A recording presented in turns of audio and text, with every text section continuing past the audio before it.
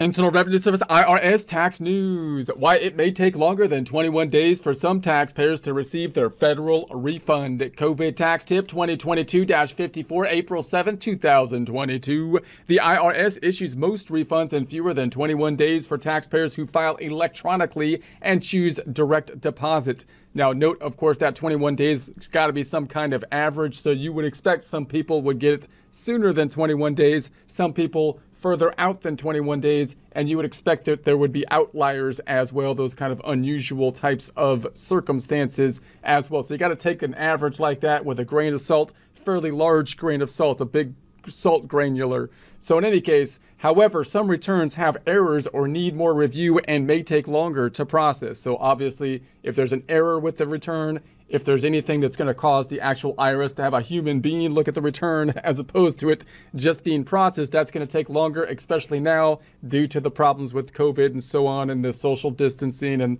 the restrictions and whatnot. So they're backed up on the manual returns at this point in time. So if it goes into that heap, that infinitely long heap of things that need to be processed kind of thing, that you would think could delay the process quite a bit. So the IRS works hard to get refunds to taxpayers quickly, but taxpayers shouldn't rely on getting a refund by a certain date. So obviously you got to do what you have to do, but you don't want to depend on the refund if you haven't yet received the refund, if you don't have to in that case, because of course there could be problems, there could be an issue, a glitch, a change, and or a delay. So things that can delay a refund, what kind of things might delay the refund, how to avoid the delay possibly would be some questions to ask here. The return has errors, is incomplete, or is affected by identity theft or fraud. So obviously if there's errors involved, that means, for example, the computer itself will spit out an error, you would think, when they try to process the return if you had something that doesn't match the documentation, like a W-2 doesn't match what's on the W-2 that they have, because the W-2 was not only sent to you, it was sent to the employer as well. Same with the 1099s, and most likely the errors are coming up, and we know they were from the prior year as well, from the new things that are happening, changes to the laws, things that people are not used to, and these prepayments, these estimate kind of things, because there's an estimate component in it, and that's also confusing. That happens with things like the earned income credit, which has that recovery rebate credit where you got to have that prepayment kind of thing. It's new, and there's three of them, and so it's kind of confusing which one's tied to the prior year versus the current year. We had the child tax credit, which changed dramatically, and there was the advanced child tax credit payment, so there's room for errors or estimates to be wrong on that and to not have your prepayment thing set up correctly, and it's a new thing, so clearly that's a big place where people are, most likely making a substantial amount of errors and kind of possibly delaying the tax return. And then identity theft, the increase in these refundable credits, the capacity to have these refundable credits has greatly increased the demand for identity theft, for people to try to steal identities to try to get a piece of these refundable credits, like the increased child tax credit, the increase in the earned income credit,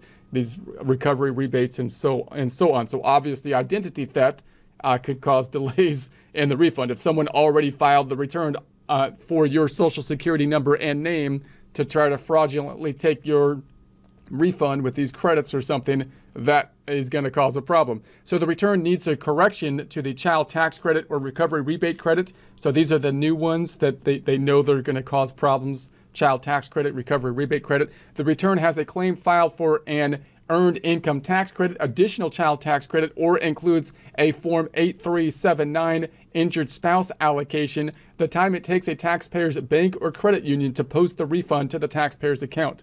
You would think the bank is fairly quick. You can kind of try to blame it on a bank, maybe a couple days, you think. Maybe that might delay it there, but I would think the bank would be fairly quick. But in any case, the bank might be the bank is the bad guy here, obviously. So the IRS will contact taxpayers by mail if it needs more information to process their return. The fastest way to get a tax refund is by filing electronically and choosing direct deposit. So that's what they're trying to push here. If you're depending on that refund, if you want that refund faster, electronic filing, direct deposit, they say that's the fastest way to go. If you're not getting a refund, if you're paying them money, then processing quickly may not be a big deal to you as long as you're not getting hit with the sticks of penalties and interest. So you might file a paper return and send them a paper check and let them throw it at the end of the pile and not cash it forever or whatever. But even then, you might want to actually file the return electronically, because I kind of like the verification that they processed it, they didn't lose it in the mail or something like that. So people who don't have a bank account can learn about opening an account at an FDIC insured bank. There's a link to that here, or the National Credit Union Locator Tool. There's a link to that locator tool here. Taxpayers can check the status of their refund online if you want to do that. There's a status check tool. To check the status of a refund, there's a link to that here. Taxpayers should use the Where's My Refund? Where's My Refund tool. So there's a link to here. It's on the irs.gov website. If taxpayers file electronically, they would wait 24 hours before checking the status of their refund. If taxpayers file a paper return, they should wait 4 weeks before checking the status.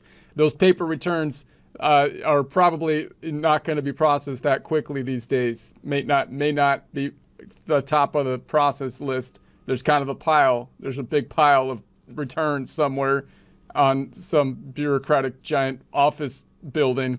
So IRS representatives on the phone and taxpayers assistance centers can only research the status of a refund if it's been 21 days or more since the taxpayer filed the return electronically. It's been 6 weeks or more since the taxpayer mailed the return. The Where's My Refund tool tells the taxpayer to contact the IRS.